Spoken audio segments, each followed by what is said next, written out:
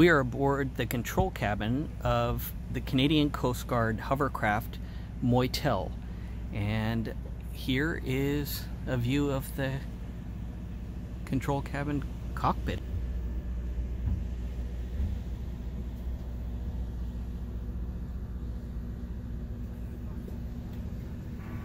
Roger, Captain. We got a report of 02 swimmers that appear to be struggling, haven't moved much in the last 30 minutes off of Baby Island, which is southern Whidbey Island. How copy?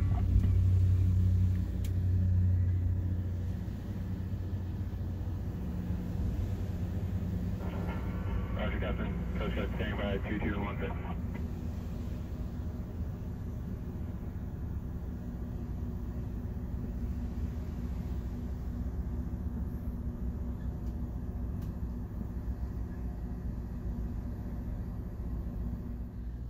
So hey everybody, we are here with Paul Tobin of the Canadian Coast Guard. Paul, thank you so much for joining me. We are sitting aboard the hovercraft, the Canadian Coast Guard hovercraft Moytel. Tell me a little bit about the mission of the hovercraft in service with the Canadian Coast Guard.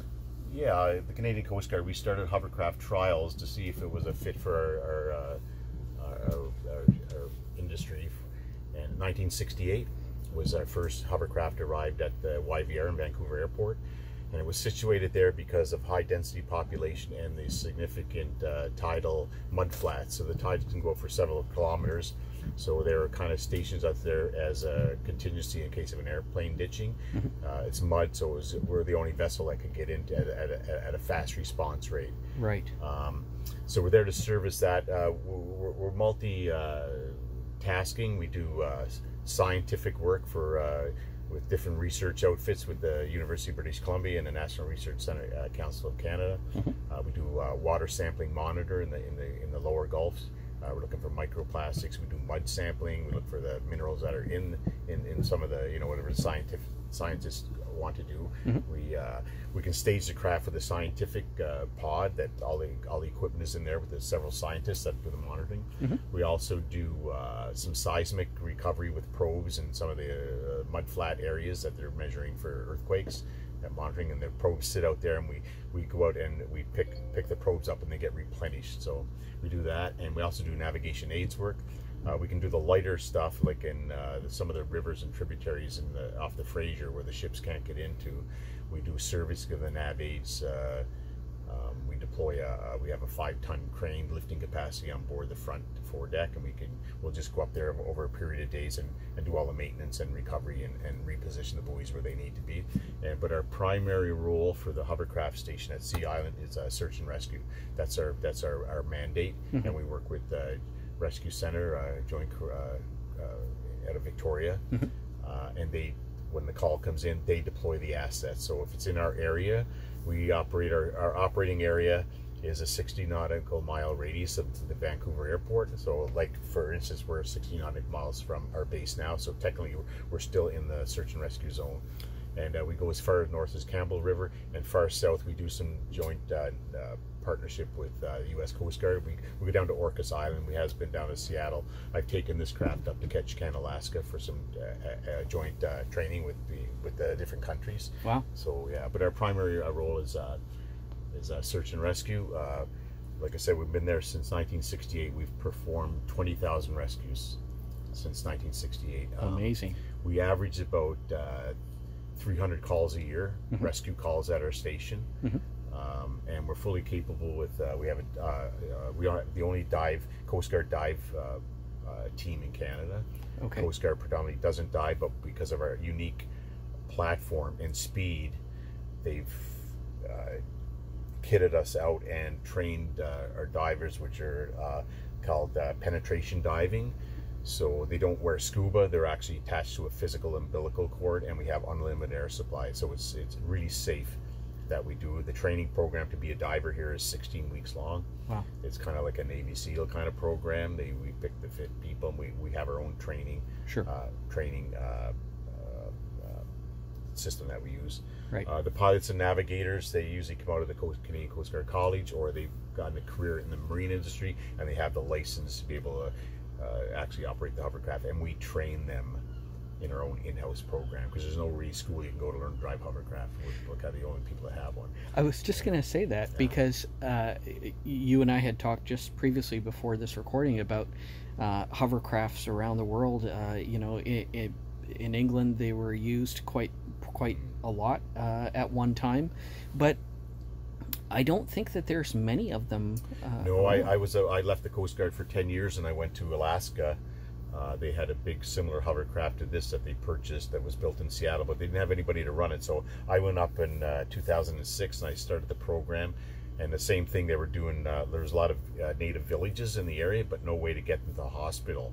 So there was a major runway, 10,000-foot runway, the life flights could come in. So my job was to get the hovercraft, same configuration as this, and get the people trained up. So we've operated about 10 years in Alaska in remote villages, getting people to hospital. Wow. And otherwise there was no way to get them out. So people the communities were not happy about that. Sure. They had to be able to get to hospital, and you couldn't build dock because of the environmental impact, and the air was super sensitive areas and hovercraft are environmentally friendly. There's so many studies on this. There's no bank erosion, there's no acoustic sound in the water,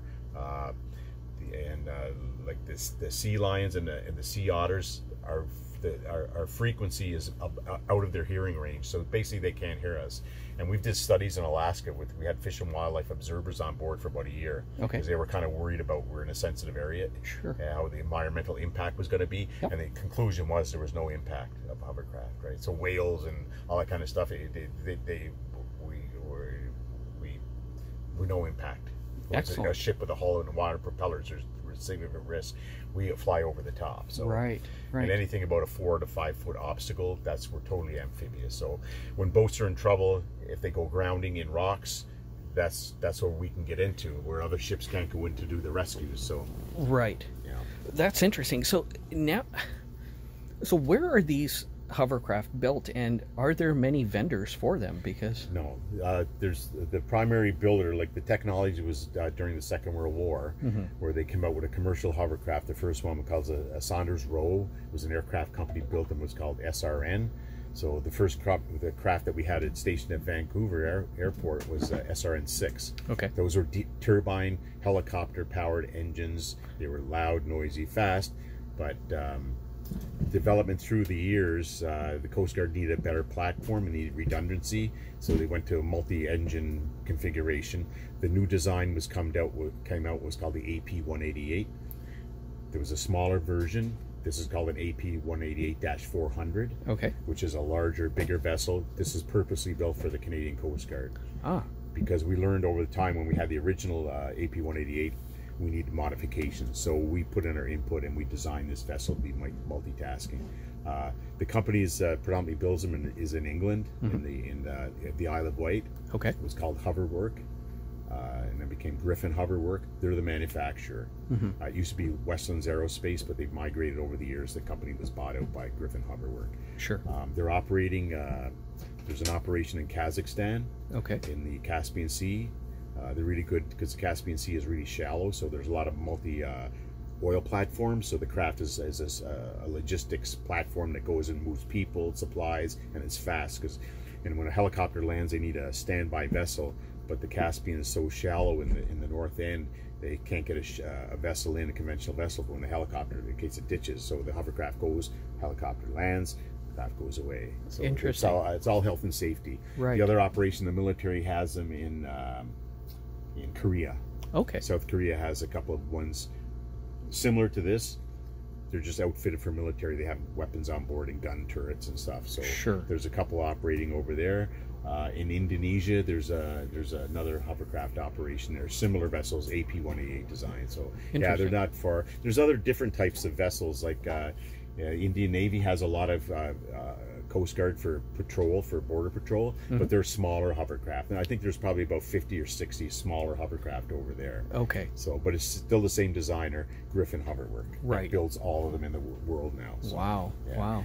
Yeah. So this hovercraft was built in what year? This was built in 2014 Okay. and 15. Okay. This is Moytel, the newer one. Mm-hmm. The one we have right now back at the airport, our search and rescue vessel today, was built in 1998, and that was built in Canada by a company called Hike Metals. So they tried to do, they built two of them in Canada under license, like supervised from Griffin Hoverworth, the manufacturer. Sure. Because the talent was there for the welding procedures and stuff. Okay. The reason this was built in this one was built in England. It was just it was a contract thing, but predominantly they're built. We try to get them built in Canada under license from the manufacturer, and that's just an easy procedure to do. They just send some reps here. They do the quality control. But Right. yeah. Right. Interesting. And so this particular, talk to me about some of the nuances of operating a hovercraft, because obviously anything on the water is going to take a lot of maintenance and what Sure, have you. yeah. So like I relate it to anything high speed. If you got a race car, Formula One race car, it's high speed. Right. Indianapolis 5 high speed, right? So Yeah. you know what those people are doing. Yeah. Pit stops, maintenance, right? Right. It's the same thing for us with the hovercraft. Anything high speed. Yeah. We have a fully staffed hangar in at YVR at the airport, and we have a full licensed engineering team. There's 6 engineers at the station, and there's always one. When we go back today, there'll be one in the hangar. We'll be getting maintained. We always have two ready to go. When we just kind of mitigate the workload, so at the end of the day, it's always ready to go back in service. So it's always constant maintenance. Right. So for instance, say this trip was an hour and a half over, so 3 hours. We'll probably do maybe an hour maintenance on it, right? We'll check the oils, and there's a lot of turning parts, so there's a lot of inspections. Right. All our engineers' background are all from the aviation industry, so we're used to being tightened with inspections compared to the marine business, because it's a just different type of vessel. So we learned over the years with experience that we do, it's called block checks. So every 50 hours, we've got it down to certain mandatory things that we have to do with life cycle management and all those kind of things. So yeah, we're constantly maintaining, and we do our own self refits in the fall and just after Christmas. Okay. So they're about 6 weeks that we take them, and we pull the engines out, we change propellers, and about 6 to 8 weeks, and then it's ready. And we bring another one in. We usually have both crafts all serviceable full time for the busy season, which is SAR season, which is right after May long weekend up until Labor Day. So there's a lot of boating activity and beaches, and a lot of people on the water at those periods. So we got to make sure our craft are fully functional, and all our staff are all trained, ready to go for the season. So Right. That's kind of what we're doing. Yeah. Yeah. You mentioned high speed. What are we talking about? I've had this craft up to 64 knots, but generally it's about 50 knots, right, which is about 100 kilometers an hour. That's extremely impressive. That's why we're at the airport 60 nautical miles. We can be anywhere in that 60 miles in 1 hour. In 1 hour, right? Yeah. So that's kind of how we're doing it. That's awesome. Tell me about what the future is for the hovercraft community for the Coast Guard. Yeah, we're just working on a new procurement deal. Like in the government, things are all defined, the money's allotted, but we just launched the program. We're going to get some new procurement of new craft. They'll probably look the same. They'll just be upgraded technology, and I think the go date is 2027 or 2028 to have them here. So nice. That's kind of how we work in it right now. So you mentioned that this particular hovercraft was built specifically for the Coast Guard. Yes.